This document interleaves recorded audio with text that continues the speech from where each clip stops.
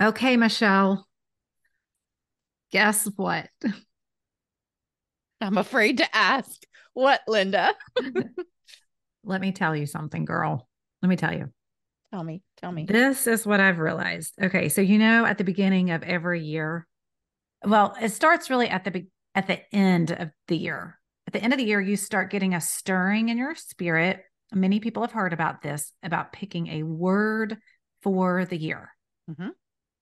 And so I don't know how many years this has been happening for me. Maybe like the last 4 or 5 years, I've been having a word or one or two words for the year. So last year, the Lord gave me a word, and the word was fire. And I was like, yes, fire. I am going to be on fire. But then I'm a slow learner. So I should have learned this from the previous years, but whenever you get a word, it usually gets worked out in you. So me coming from more of the charismatic type circle of people that I run with, I'm thinking fire, we're on fire, fire for God, right? And excitement.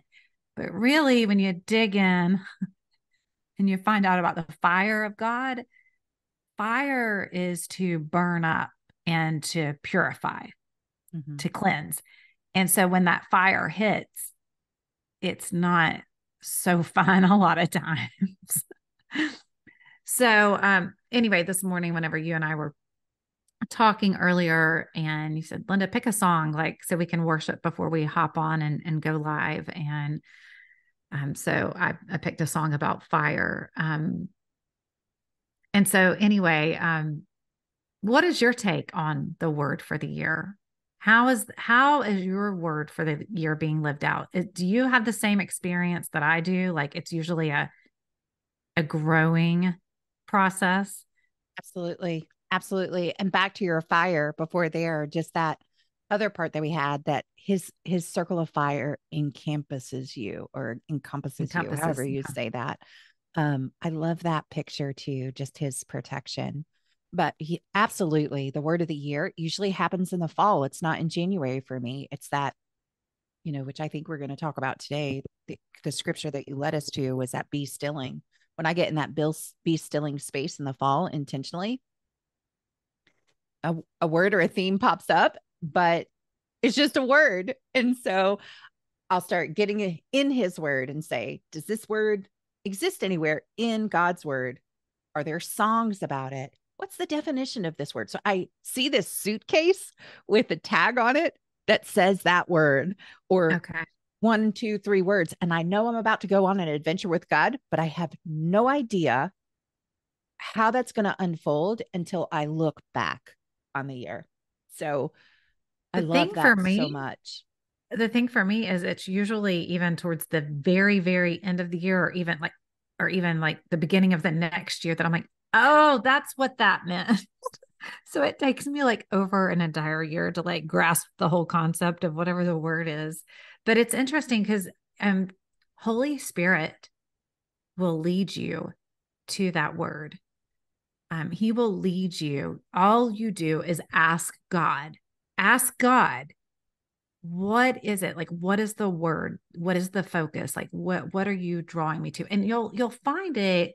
I've had people ask me, well, Linda, how do you find your word?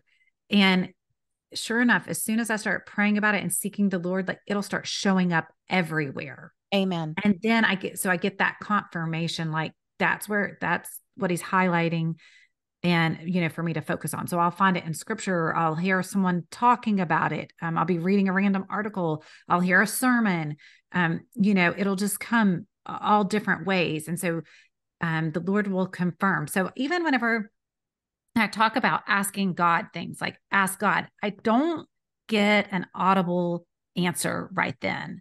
A lot of times, sometimes I won't even get like a knowing right then. Yeah. I just ask him, Yeah. and then I just wait in faith. So sometimes right in that moment, he'll give it to me as I'm seeking him, but then it'll be like, down the road or in a conversation or something. I'm like, there's the answer. That's what he's saying. Yeah. And the other part, just to walk with you on what you're revealing right now, is that, you know, there's it's beyond being a believer. People choose words. So I think one of the ways that we walk as believers too, finding our word, is aligning with the word of God, with the Lord. And it is not just a word, but we're seeking the word with him. We know that there's going to be a revelation of him in that. So like you share with everyone, and you're so passionate about building stronger, what is it, building stronger, more intimate relationships with Christ, this pathway that he's had you on now for decades. It's all about that relationship with him. So it's not just this abstract word, it's from the word that we seek. And so it's that intention of why we're even looking for the word in the first place, I think. Yeah, Makes from the the difference. words, from the word, because he is the word. Yeah. He is the living, breathing word, right? Yes. In the Sorry, beginning was the word, and the word was with God, and the word was God. Just take a moment to reflect on that. John 1:1. This I'm reading from the New King James Version. In the beginning was the word, and the word was with God, and the word was God. So I feel like today, just kind of where Holy Spirit is leading us in this conversation, is to invite you that's listening to seek God and ask God, like, what is my word? Now, it can be, again, what month are we in? We're in August. So, you can use this for your, experience to find your word for the year. But I would just encourage you, even honestly, to just find a word from the Lord today that resonates with you so he can guide your path today or this week or this month. So just kind of want to invite you in to ask God today, what is the word that you're giving me? Again, the word also for me daily is I typically get a scripture when I'm seeking the Lord in a secret place in the morning. He'll typically give me a rhema word. He'll land me on a specific now word that he wants me to focus on for that day, or it could even be more than a day. And so each day I typically get a word from the Lord, a scripture from him. Which is so funny because I think I know this author, and it seems like that she had something in her book that said, just for today. Like, do you know this author in who I'm Yes. speaking of? I think her name's Linda Kuhar. Yes. The of a Yes. Miracle. Yes. Yeah. Just for today. And I think in our conversation that started before this today, what the Lord highlighted is that silent time is so important. So as Linda gives you this prompting, right, this invitation right here in this moment, we're going to hold this minute space for you, but we're not going to have any kind of instrumentals or anything today. Today is going to be about just sit in the silence with God and ask him this question. And it's not about trying to figure out your word in this minute. It's just being in that space with him, just giving him that increment of time. And we'll hold that time for you. So you don't have to watch a clock or anything. You'll hear our voices come back online after a minute. Linda, I'm just going to put it on the phone. I'm just going to do a timer on the phone. So any other words before we go in this time?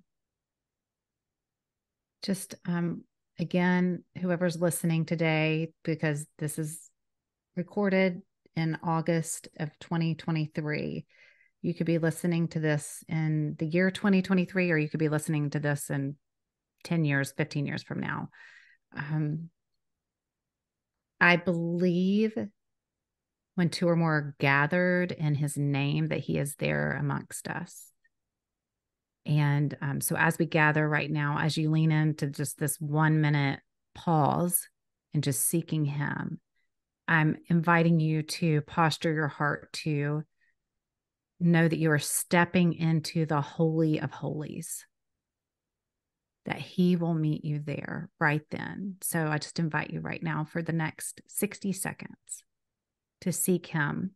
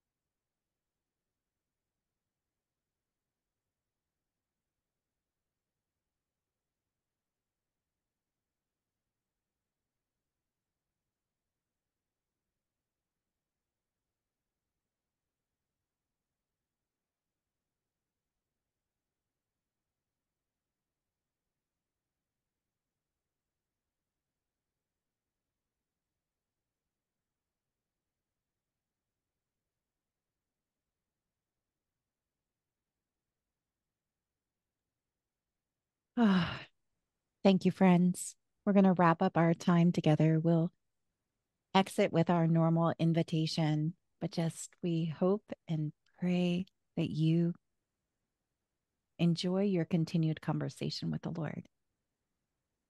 Thanks for listening today.